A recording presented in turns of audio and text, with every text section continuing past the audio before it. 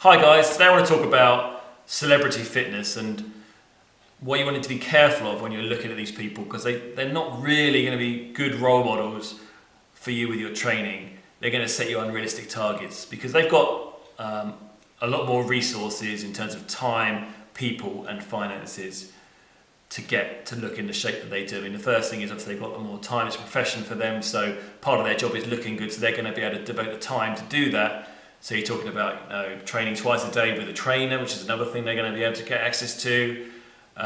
Nutrition-wise, they're going to have nutritionists, they're going to have chefs, and they're going to be able to make sure they're scheduling the meals at the right times and eating the right stuff as well. I know obviously when they're shooting they might be sort of on a schedule, but I'm sure that especially you're looking at the top celebrities, they're going to be able to fit in eating right in between shoots or in between takes as well.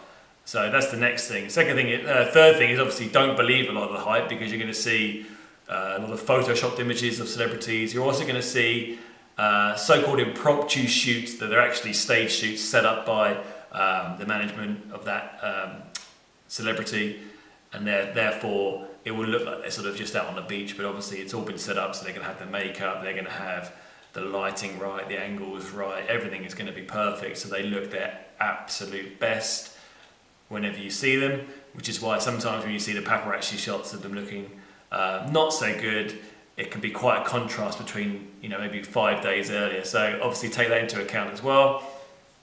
The other thing they're going to do is cosmetic surgery. That's obviously a big thing with celebrities. So when people are sort of having dramatic changes, then don't be surprised if there's some plastic surgery involved.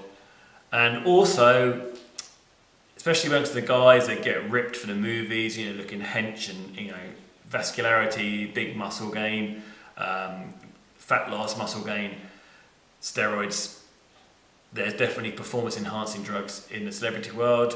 No one's going to drug test a celeb because no one really cares, but that is obviously a factor as well. And there is a huge amount of research into how much muscle you can gain on the steroids. Obviously, there's also large health risks by doing so, so I'm definitely not endorsing doing steroids, but that is one of the factors as well. So when you see a celebrity that's absolutely sort of huge, especially one that's got massive in a very short period of time for a movie role, you can pretty much guarantee they're on some kind of performance enhancing drugs, could be testosterone or HGH, anything like that, to help them get that growth. So that's the other thing.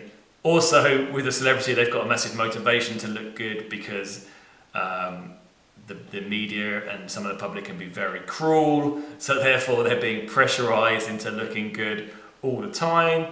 Not necessarily the best thing for them, but obviously it is a big motivator.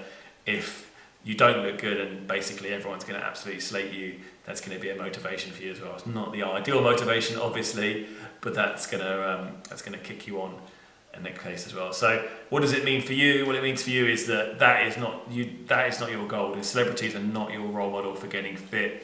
You need to look at your own resources that you have available, time, money, people, and think about, okay, what can I achieve? What's realistic? Maybe talk to your trainer about what is realistic for you in terms of your body shape, your body image, and what you're going to look like.